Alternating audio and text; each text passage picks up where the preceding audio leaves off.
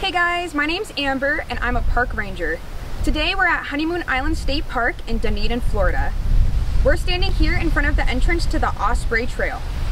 Have you guys ever heard about or seen ospreys? If not, today I'm going to be teaching you about them, as well as specialist and generalist species. Specialist species are species that only have a narrow range of resources and habitats they can utilize. Our most common specialist species here at Honeymoon Island is the osprey, which I'll talk more about in a minute.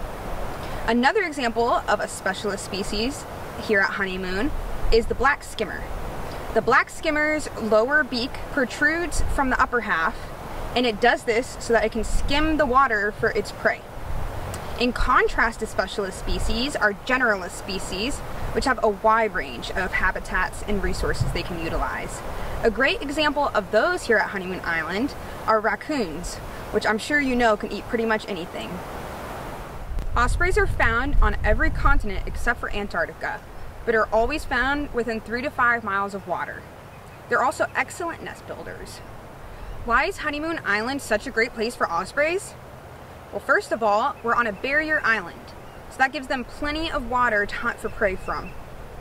Also, where we're standing right now in the Osprey Trail is a pine flatwood forest, which gives them plenty of trees to build nests on. They nest here from December to June. Our most successful year, they had 20 successful nests, but in 2019, there were 20 attempts and only 10 successful nests. All of these characteristics, from their waterproof wings to their nostrils that close, or make them called a fish specialist. They're even called the fish hawk, and fish make up 99% of their diet. This is my friend Reggie, and he's going to help me teach you guys about the morphology of ospreys. Ospreys have a wingspan of about 63 inches and can weigh about 3.5 pounds. They have waterproof wings with carpal or wrist-like joints at the bottom that bend.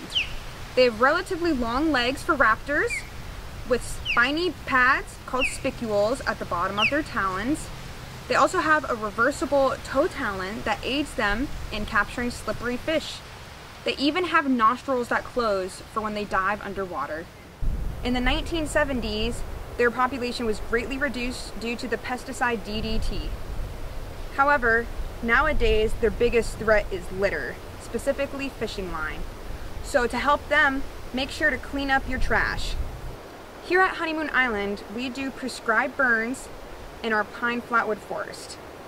This allows for healthy growth and it creates snags, which allows osprey to use the sticks to build their nests. So we help the ospreys keep a healthy population by picking up litter and doing prescribed burns. I hope you guys have enjoyed learning about ospreys, the specialist species of Honeymoon Island with me. When you come to our park, look up in the trees for ospreys and their nests. If you find an injured bird or osprey, make sure to call the ranger station or FWC. If you can't get outside to our park, visit us at www.floridastateparks.org. There you will find more information about the Florida State Parks, as well as information on things such as our Junior Ranger program and volunteer applications. When you come to Florida State Parks, remember to take only pictures and leave only footprints, and make sure to pick up all your trash. Again, I'm Park Ranger Amber, and thank you for watching.